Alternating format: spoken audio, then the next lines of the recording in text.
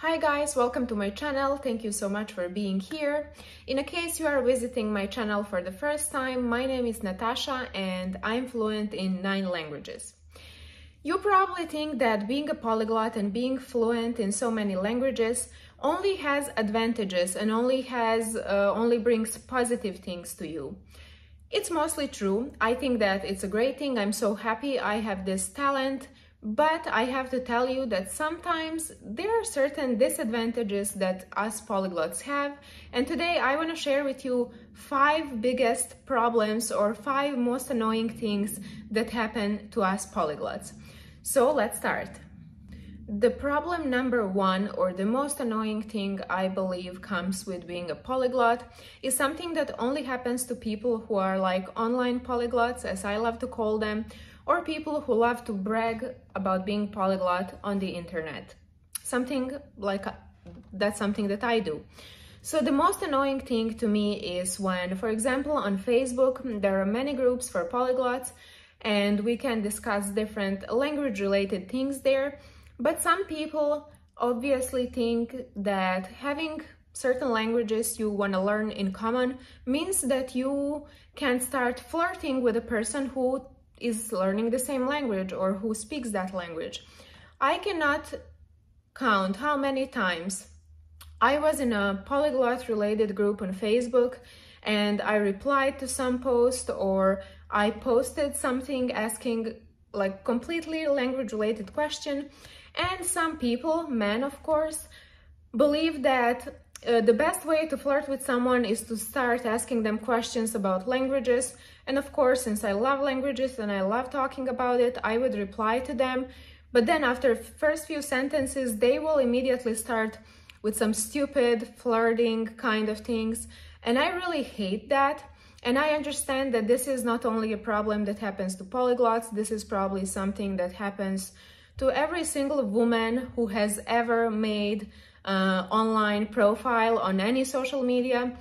But I just hate the fact that some people see languages as a mean to start flirting with someone or annoying someone with their like stupid way of communication. And this is something that pisses me off so much, and this is one of the reasons why I'm still like member of many polyglot groups on Facebook, but I'm almost never posting anything and I am rarely commenting on anything. And it's just because some people obviously see languages as a way to get to a woman or to start flirting with a woman, and that's so annoying.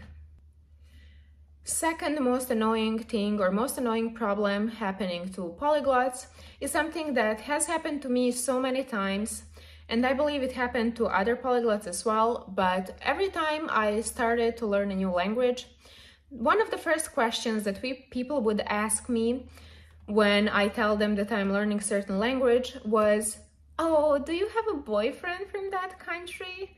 And I was like, is that the only reason why someone would want to learn a language? And I have never heard anyone asking that to like a male polyglot, but every time I would say like, "Oh, I started learning Greek," for example, and then the person would be, "Are you interested in a Greek guy?" Hell no, I can learn languages independently on my interest in men. And this was the most common question coming from both women and men, and I find it so annoying.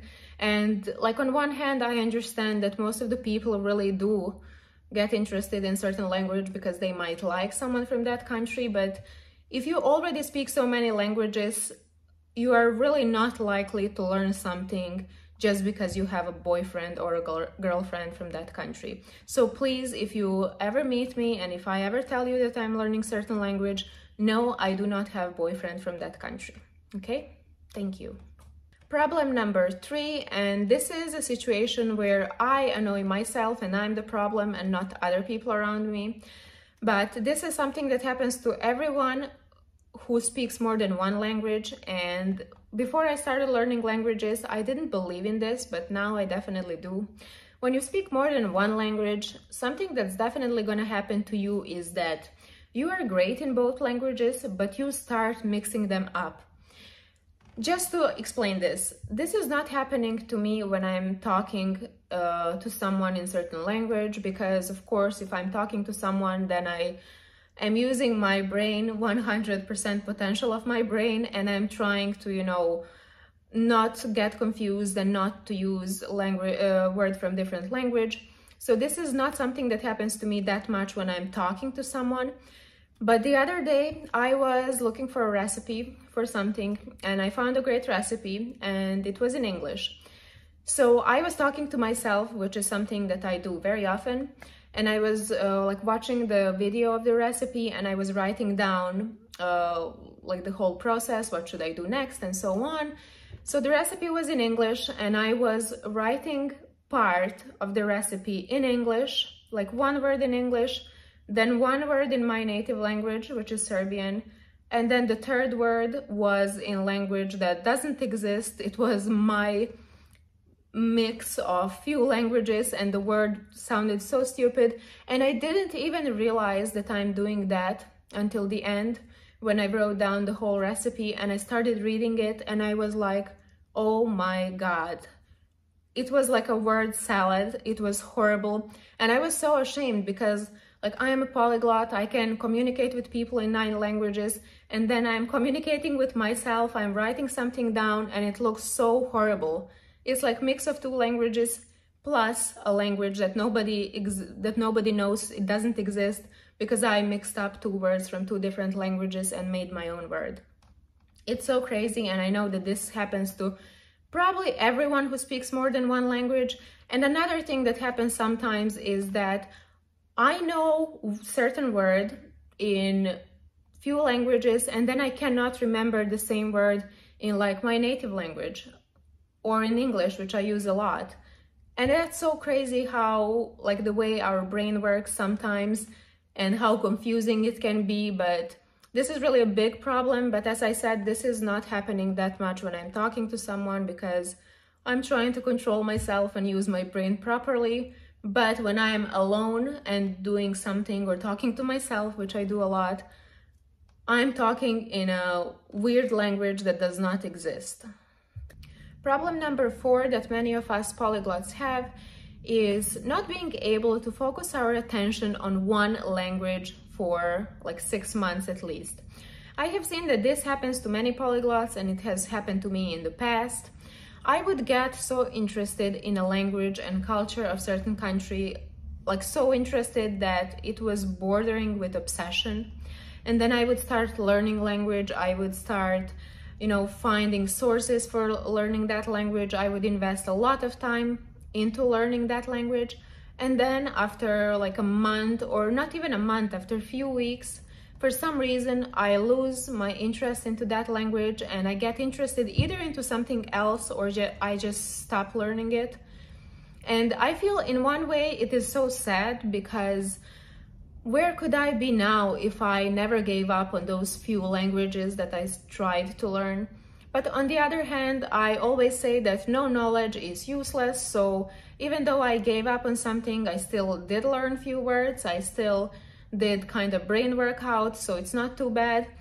But I have seen that many polyglots complain about the fact that sometimes they get interested into something and then after some time we just lose our interest, which is probably something that happens to a bunch of other people as well, not when it comes to languages but to something else.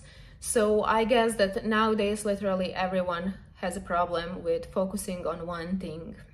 And the problem number 5, or the last problem I'm gonna complain about today, is not even that big of a problem. It's more something that's, you know, funny but kind of weird. I already did a video on this and you can check it on my channel, but believe it or not, when speaking different languages, we polyglots can change our personality a little bit or our way of behaving, and that's something that definitely happens to me a lot, and I'm a little bit ashamed to admit it, but it's true.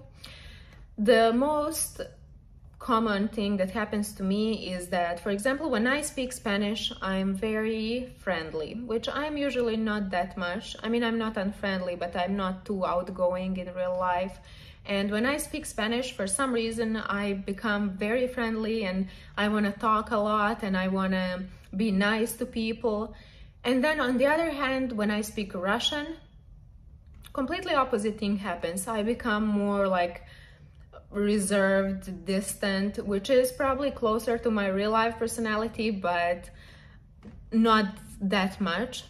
And it is so weird, like if I speak those two languages in one day with people, I will kind of be a different person, and people that I'm speaking with will probably have different impression about me, and I don't know how to help it. I know why is that happening. I explained it in my video where I discussed like personality changes in polyglots, but it is not something that's a big problem. I don't consider it a big problem. I consider it as something that's rather funny than really problematic. So I'm not gonna complain about this problem too much. My complaining video for today is done. I hope you liked it. Please let me know in the comments, have you ever felt some of these annoying things or disadvantages that we polyglots have? I assume you did, especially the one with forgetting words in one language and knowing them in another. If you have any other polyglot problem, please let me know in the comments. And one more thing, if you like my videos, please give me a like, a comment, subscribe to my channel. I know this is the most annoying part of the video where I am like begging you to subscribe, and I know every YouTuber does that, but I can't explain you how important it is when you're starting on YouTube to have, you know, engaging public. So please, if you like my video, help me grow on YouTube, and thank you so much. See you next week.